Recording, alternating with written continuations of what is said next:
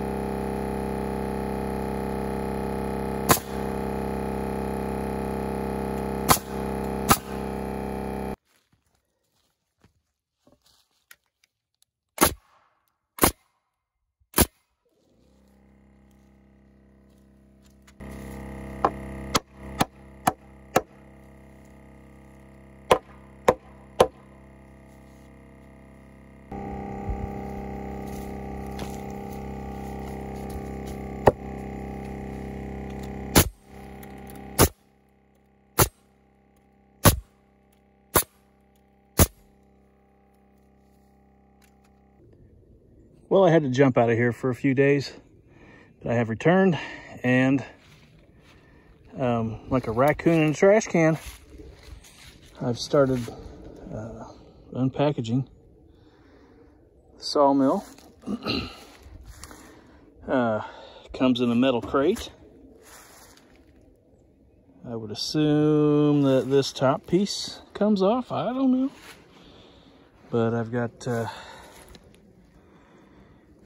rail extensions, I got a tooth setter, I got a blade sharpener, I got some extra blades, and I got a toe board, and something else under there, I can't remember now. The thing, but most of it's here. I'm looking for the assembly instructions so I can dig into those this evening at the bunkhouse. Tomorrow, I'll move on with this. Yeah.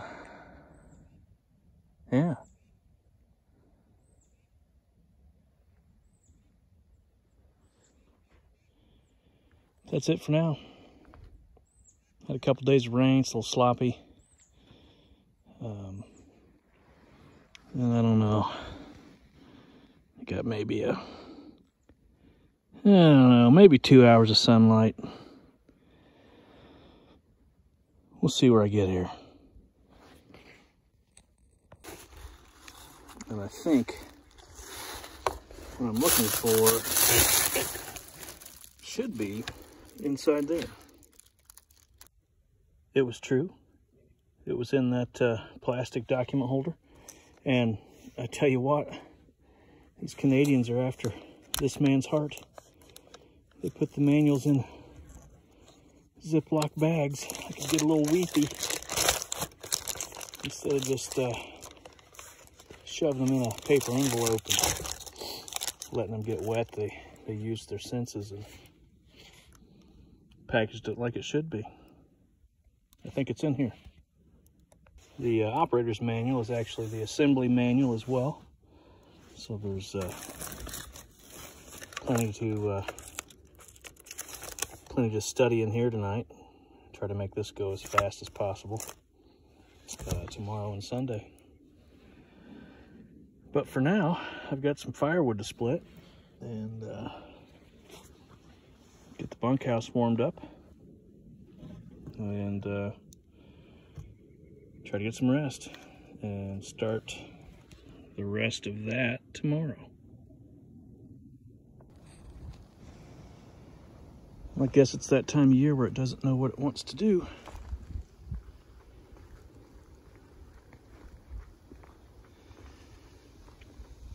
Eternal fight between the north and the south.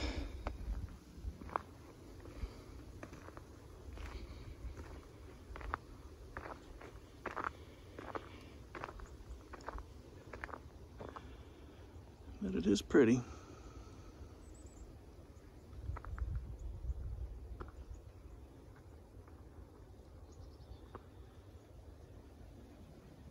Come on. Come on. Come on. Got to take care of her morning business.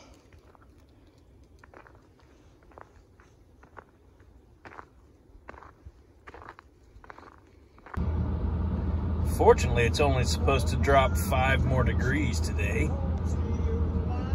I'm so ready for summer. I think I am. Chiggers come with summer, though.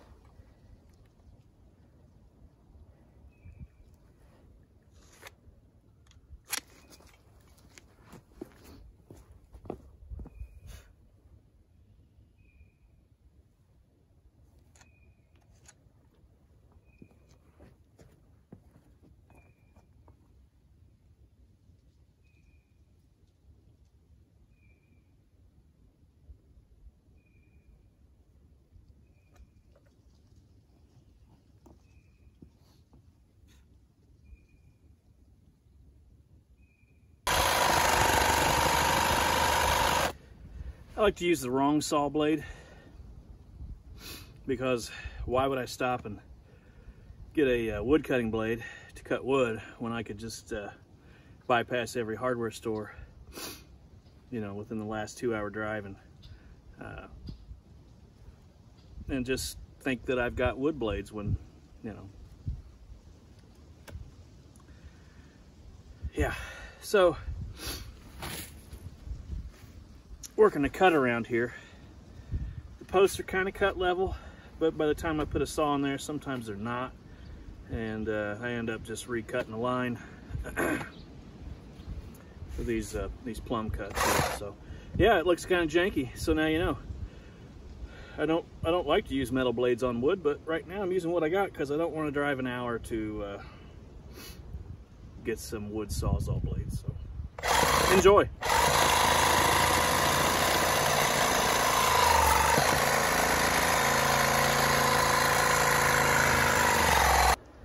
Looky there.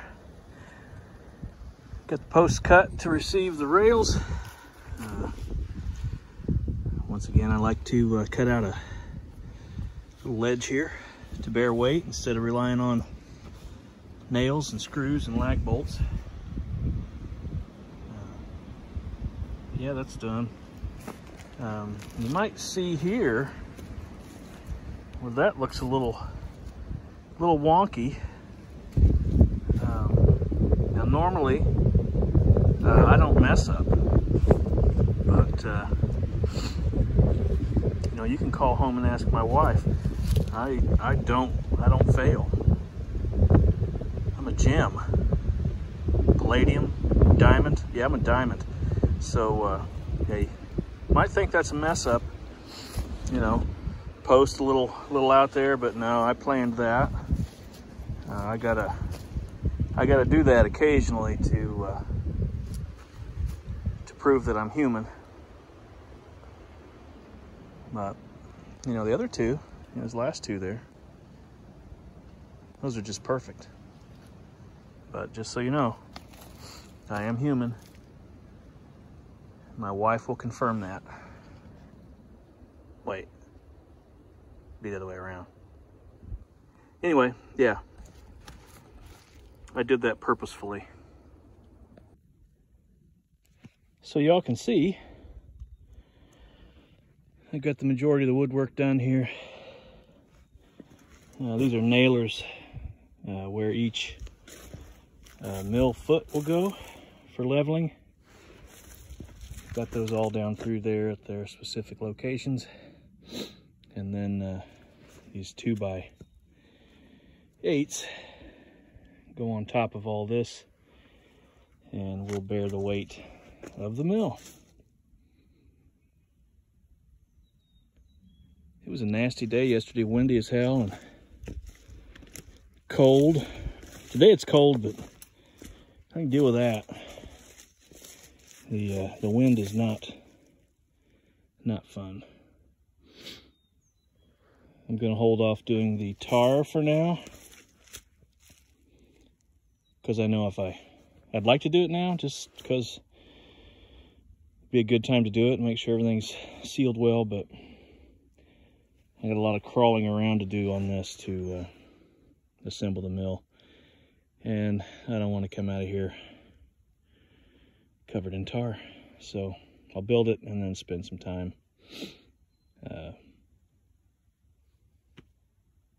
getting tar on me. Level out some dirt, clear some crap, and got couple post ramps I got to do in the center section here so I can roll logs up. That'll be the next wood structuring, but yeah, I'm gonna have to do that before I can actually operate the mill, because Norman can't pick up a log, what, 24 inches in the air. So this is where I am today.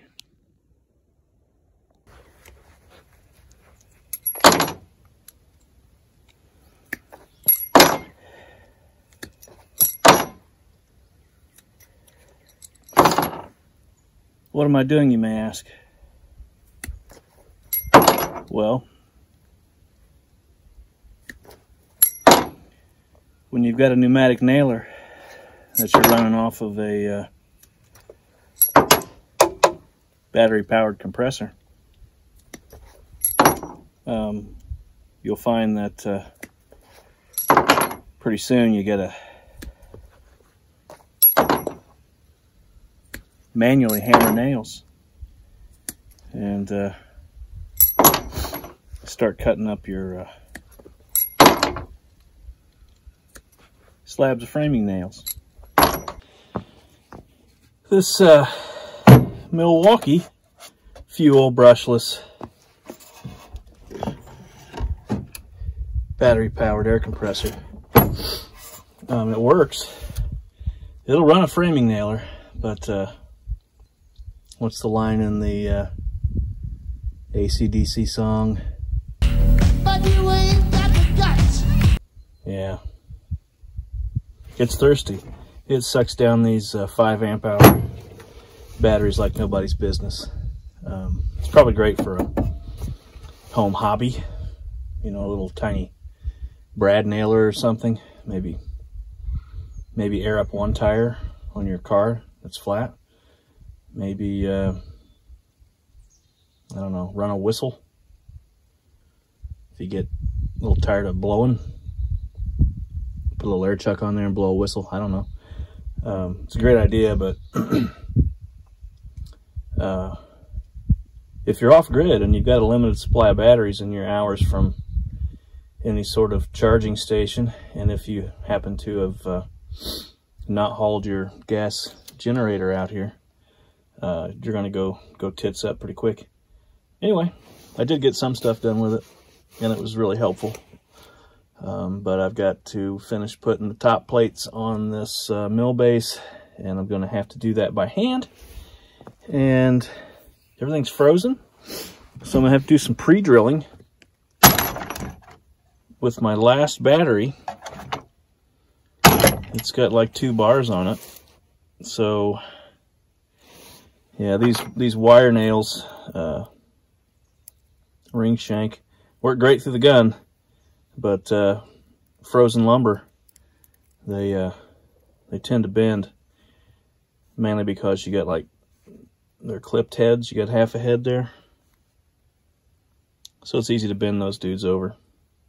Pretty narrow gauge wire and half a head, so pre-drilling's the way to go. So I'm going to use my last battery and see if I can get this nailed down. I was hoping to run a impact to assemble this mill, but I think I'm probably just going to have to wrench it and deal with the carpal tunnel tonight, and probably tomorrow too.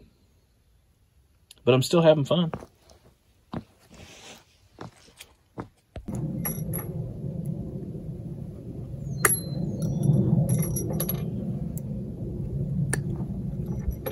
You know, if I wasn't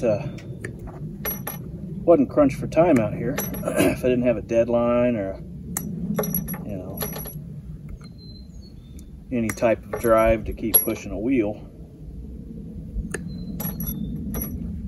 this wouldn't bother me.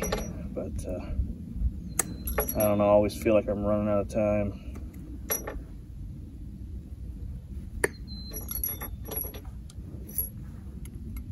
Probably from growing up the way I did.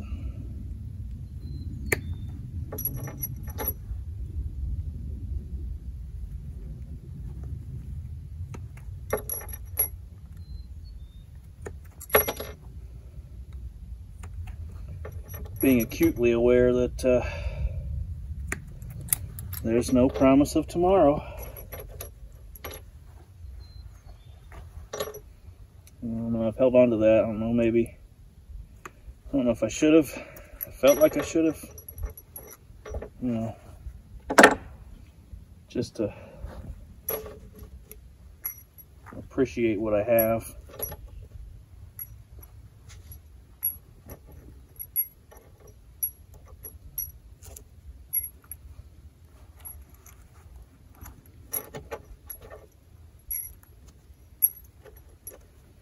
But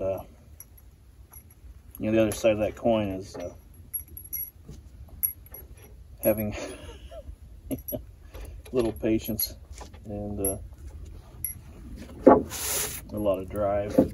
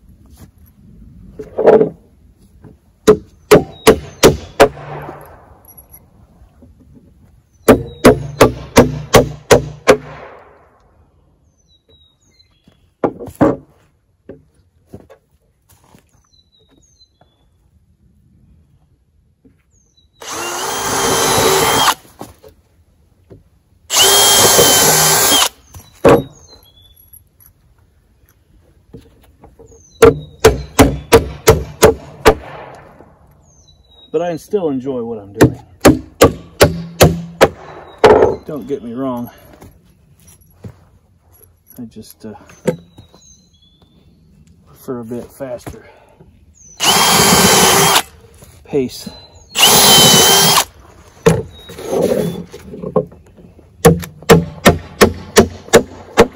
And at some point I'll be living out here.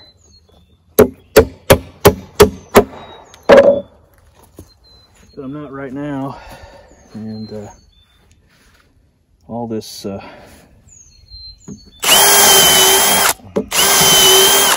time is very valuable.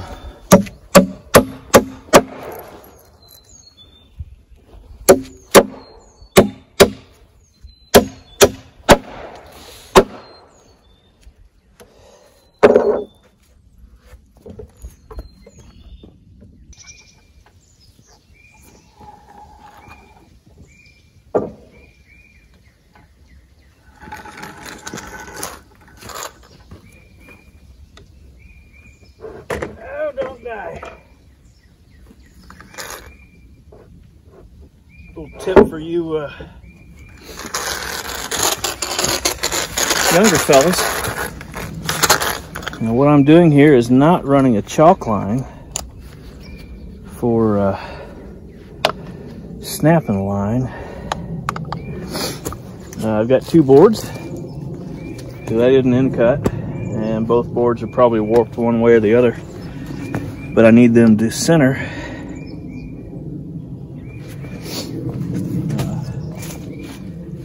On the posts, or the line of where the mill's going. So I mark center of board at each end, stake that one, drop a chalk line, and then out here in the middle,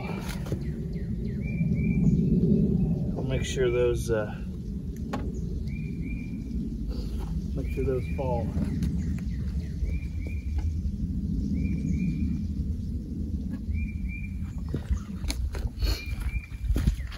Make sure those that joint, those two marks fall in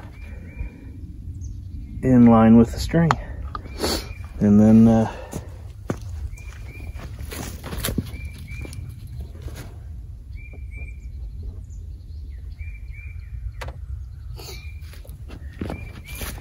sometimes you got to pop that string and reset, because there's a belly or a bow to this side of the boards as well.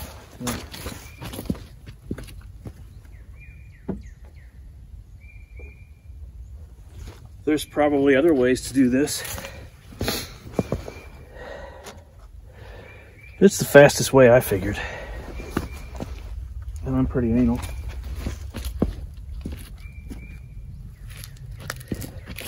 See under here,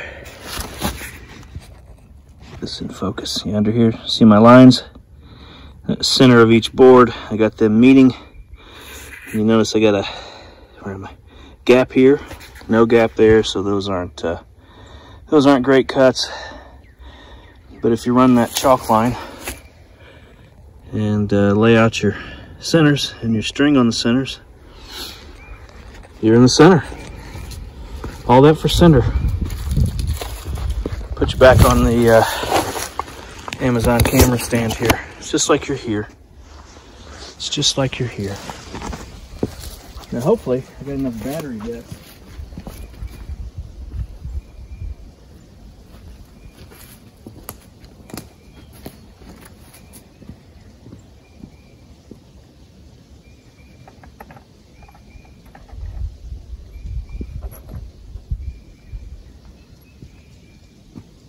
I got this end staked, and I want to get me another one in this board.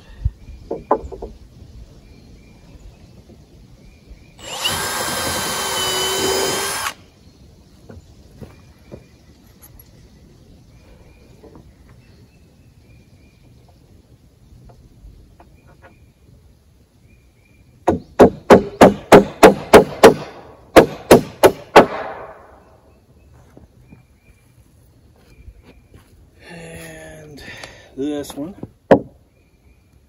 sinking in that post there, you don't want these shifting around while you're doing all your other nailing.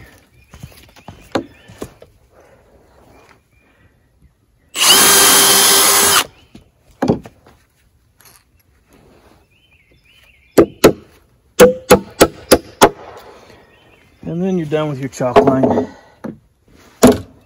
string.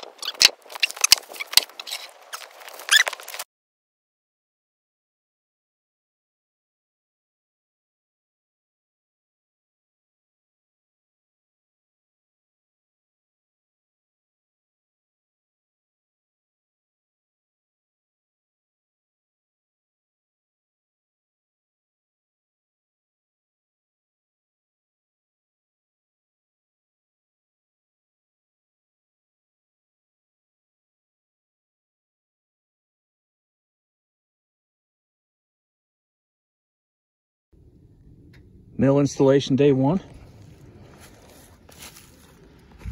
Lots of nuts and bolts and fasteners. It's not a whole lot of fun. It was fun when I was a kid. And I was a young man mechanicking on things. But it's lost its appeal. Especially 10 billion nuts and bolts. But this is a smart design. I did find an issue in the operator's manual, the installation manual. They this might get a little goofy here.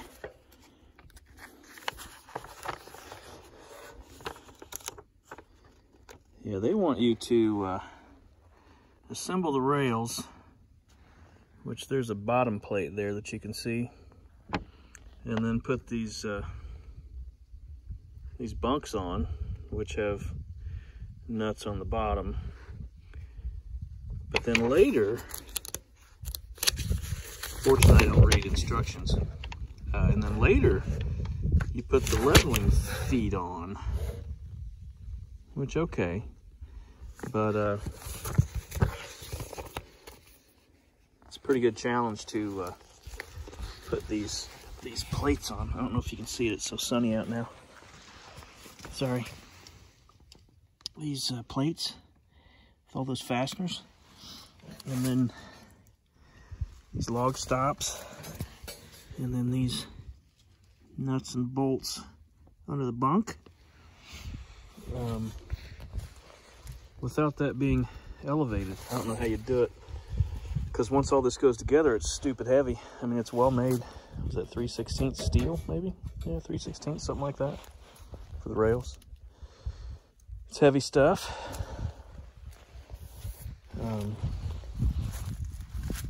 But yeah, and I need to the point now where I can start to tighten some things up, at least snug them. And then I need to square all this and check my dimensions and such. But lots to do. I didn't realize it, but I ordered I went ahead and ordered an extension, forgot about it. So I could add another, 6 feet? I could add another 6 feet to the end here and be able to do a 20-foot log. But frankly, I mean, I could probably get a 20-foot log up here, but I'm not going to do any 20-foot log work unless I had some heavy equipment to assist in lifting said timbers. I don't know. I guess I'll store it here and see what happens, but I'm not, I hadn't planned on it because I'd forgotten about it. So here we are. So yeah, it's kind of fun. It's exciting. I'm gonna have to camouflage it. I know it's our secret here, but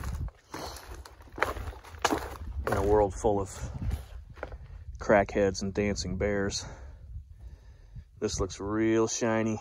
So sadly, Woodland Mills, I'm gonna have to make this look ugly and unwanted, thanks to some of the shitty conditions we have in the world today. But anyway, that's not fun to talk about.